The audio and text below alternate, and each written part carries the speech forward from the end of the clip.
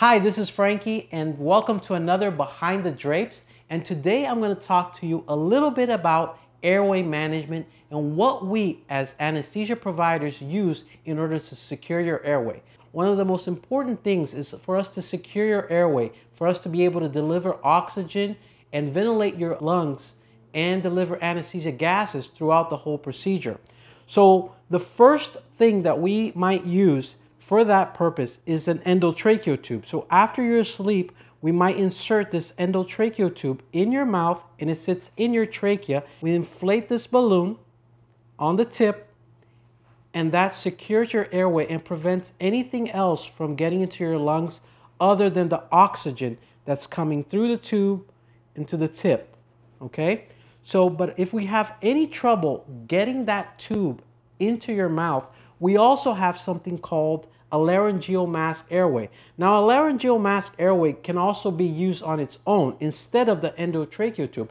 And I do use that with a lot of my breast cases. They're usually shorter procedures, and because it's less invasive and it doesn't sit actually inside your trachea, it just sits over your voice box and delivers oxygen continuously by use of the ventilator, or I can actually bag, or you actually can breathe on your own with one of these placed in your mouth. Some people have actually a very what we call a difficult airway, and meaning I'm not able to place this tube because I can't get visualization of your trachea by using a laryngoscope.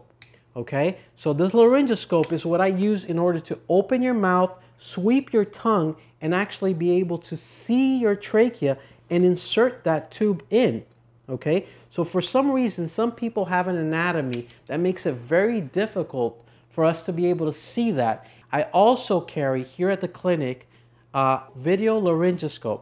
And what a video laryngoscope is, it's a little device just like a laryngoscope, but it actually has a monitor.